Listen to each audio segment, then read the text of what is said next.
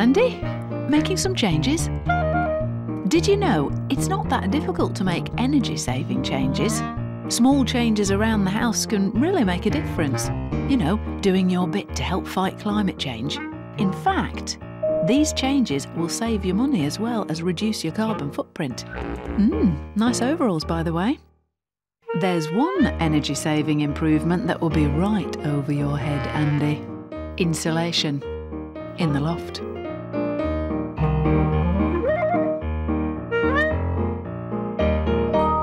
Around a quarter of heat loss in a house is through the roof of an uninsulated home. Many people have insulation in the loft, but not necessarily the right amount of insulation.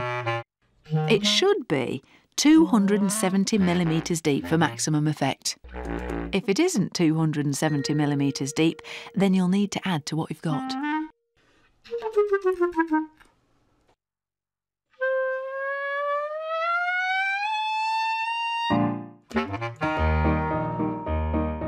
There are several different types of insulation available. Always look for the energy-saving recommended logo on the packaging.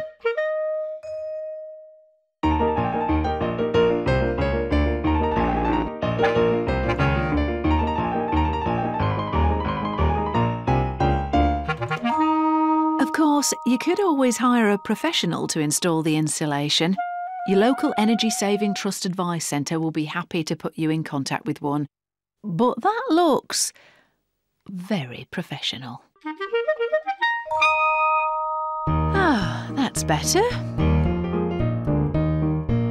Congratulations, Andy. Topping up your loft insulation should save you around £45 a year. However, insulating an uninsulated loft will save you £150 a year and reduce carbon dioxide emissions by nearly 800 kilograms. By the way, Andy, your TV wasn't on standby, was it? You know, every year in the UK, we waste around £875 million of electricity by leaving appliances on standby. If you want to know more about how Andy became energy efficient, call 0800 512 012 or see the website.